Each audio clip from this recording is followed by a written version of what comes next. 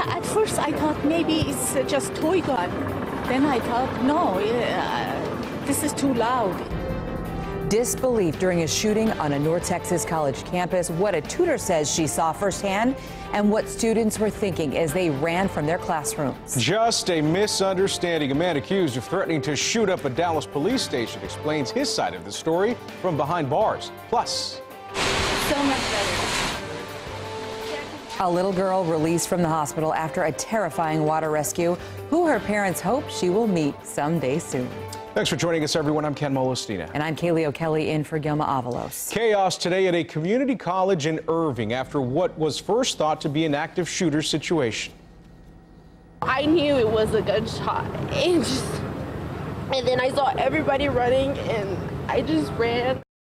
Police now treating this investigation as a murder-suicide, saying a suspect shot and killed a woman before turning the gun on himself. And we do have team coverage this afternoon for you. Joel Thomas spoke to students as they frantically left campus. But we start with Robbie Owens. And Robbie, you talked to a woman who saw this shooting firsthand. Well, Ken and Kaylee, yes, the danger here is past, but as you can see behind me, it is still an active scene with police here on site. A spokesperson just wrapped up a briefing just moments ago telling us that they have, in fact, identified the shooter in this morning's murder-suicide here on campus. Officers are speaking with that man's family right now, so they are not yet releasing his name. The campus, meanwhile, remains closed and will remain off limits at least through tomorrow. Let's take you back to the beginning now. Police were called to the scene just after 11:30 on reports of an active shooter on the campus. The campus here was swarmed with officers and the campus was placed on lockdown. Students and staff were told to shelter in place with doors locked and lights off. Sadly, our world is such that both police and college campuses have protocols in place for such situations. Still, it is human nature to think that the unthinkable always happens somewhere else. This longtime Northlake employee here was heading to the parking lot when she saw the shooting unfold. I just saw a guy, a girl was sitting on a chair, and a guy standing in front of her shot her 3 times. And I immediately ran back to the room I'm working. Now, we will hear more from that witness tonight at 6. What she plans to do next to try and erase that awful memory. We'll have that for you tonight at 6.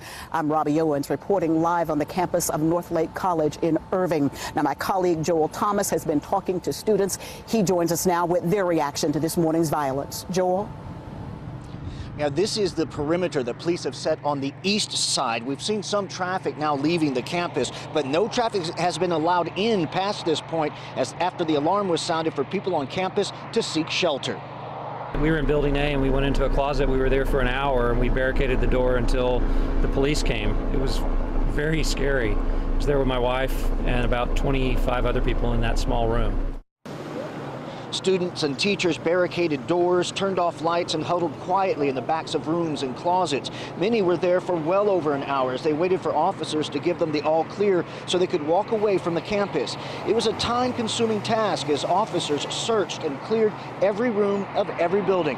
Many spent that time terrified, not knowing if at any minute a shooter would barge through the door. While we were locked in there, just agony. Just praying. I mean, I literally saw people praying that they were going to get out. I mean, I was too.